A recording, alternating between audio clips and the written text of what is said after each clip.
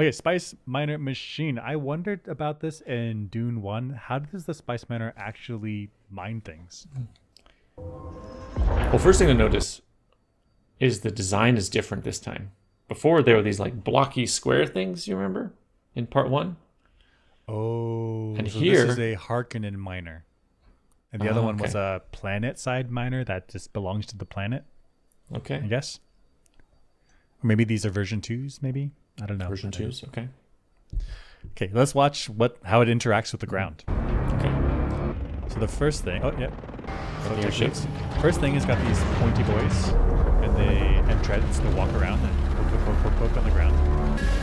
All right, Okay. but that's just the front. So let's follow along to the underside, and as the Fremen are crawling through, you see the back. So you get these guys that are stomp, stomp, stomp, smash, smash, smash, Yep. and I think that is it. Yep, that's it. So this is how the spice miner works. It must be because this is the only way that it interacts with the ground, and so it just punches the ground, and I guess whatever floats up is spice. So it's some type of like mass dependent. Just like when you what is it, pen for gold? You like the gold is super dense, so you shake the water, and then the lighter dirts and rocks float off to the side. So here. And so you filter and you collect the gold. Here, I guess the spice is light and floaty. So you punch the ground and then the spice floats up and you vacuum it. But that's terrible. that's absolutely terrible in terms of throughput. You have this gigantic machine that rolls along the desert and you just punch the surface. Like scoop the sand, filter it through the machine. You can get not only the surface of the sand, you can get whatever many meters deep into the ground and then just process it through. Like this is super inefficient. So I agree. But what if the spice is only on the surface layers? And so scooping would just get you a bunch of extraneous sand, whereas maybe the Well, spice is on this like couple centimeter thick layer on top. So you just want to stir that up? So I But would still just scoop the couple. I would scoop if it's 5 centimeters, I would scoop 10 centimeters and just filter it from right. there. So I wouldn't pound the ground because now I'm pushing that layer further into the ground. I want to scoop. Maybe yeah Right? I want some kind of scooping action. yeah. So even if the spice is deep in the sand, I want a big scoop. I want a forward scoop that Right. drives in and then sand falls on top and then it goes through a conveyor belt inside my machine, poops out the back, Right. just pure sand. And let's say I need to aerosolize it for some reason. Need to like kick it into the air. Well, I still scoop. Then I have some agitator You or know what? something to kick it You know into what? the air. I would do a rolling tumbler just like a cement machine. Like you see those like cement machines, like the cement trucks. Oh yeah, yeah. Yeah, just roll it and tumble it, and if it's light and particly, it'll float up, and then you can vacuum it. Anything that's heavy just gets pushed out the It's butt filtered. Yeah, so you could of the like machine.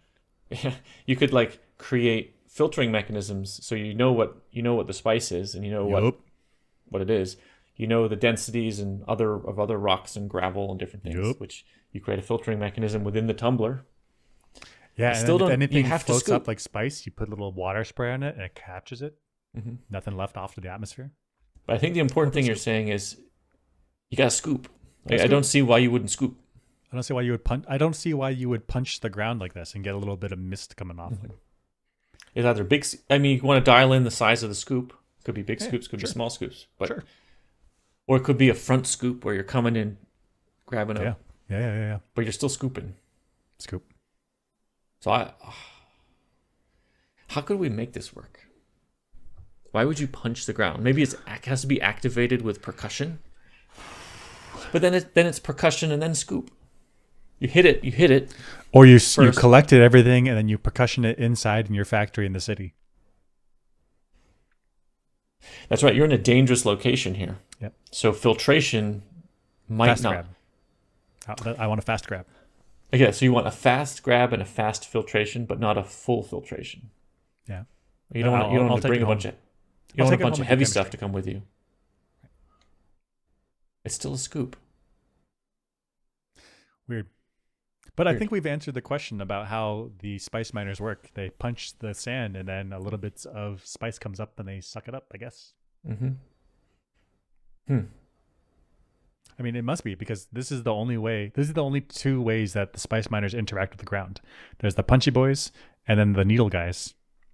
I mean, unless there's something we don't see. But we Around the see back? we see on the they go under.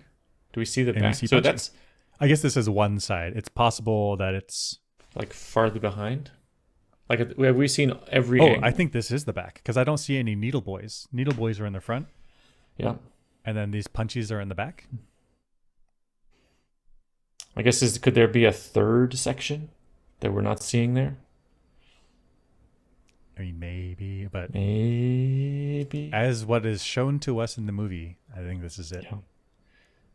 Yeah. There's some like side action there. Maybe it's suction. Maybe they're pulling the sand up. Ah, they punch down there, little vacuum. But then you just suck scoop, it up. just scoop. The scoop is just so much simpler. And it's not like a, gosh, it's not one of these scoops. It's a forward scoop. So as you go forward, it just everything in front of you just funnels in. I guess no, scoop is the way to go. Scoop's the way Why to would you go, suction? That's just baby. you'd have to have pump infrastructure. You'd have to have cleaning. Scoop, even if it's like dirty and grimy and nasty, it's still gonna work. It gets the throughput. I want to collect Right. a lot of stuff fast.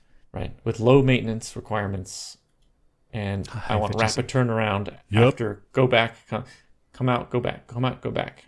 I want rapid, so I want simple, so I want scoop. If I was the emperor, who would I put in charge of Arrakis? I would put in charge someone who has a lot of military might because they need to protect it, and then whose right-hand man is an engineer. Seriously, engineer, operations, somebody like that, right? And because operations is a problem as well. What are we doing? We've got a dangerous area with Fremen popping out of the ground. Why are we on foot? Why are we on Let's foot? get high on the roof and scan with your rifle. What are we doing on the ground? We're just gonna die. How can we help? We've seen in this movie and also the first movie, like someone could be out here with a laser beam, and these foot soldiers have no way are they going to be able to interact with them. They're going to spend like 3-5 minutes running up this sand dune to get to the laser guy. It's too late. It's too late. And if we want to get back onto the tracked machine, the spice miner, we got to go up this inconvenient ladder, or It's one at a time ladder. Let's not leave the safety of the big machine. That's right. I think if you want to defend it, you're either up high in the helicopters, Dragonfly helicopters, in the spotters, or on the roof. Or you could have a deployable team in the crawler, but only deploy them when needed. You keep them in there nice and safe. Maybe they're never deployed on a particular outing. Gosh, why don't you just have a pillbox on top where they can just stand on top and then be armored up in the side of the box and then pew pew pew outside little ports. Yeah. I think you might want the option to deploy, but it might not be very often. Right.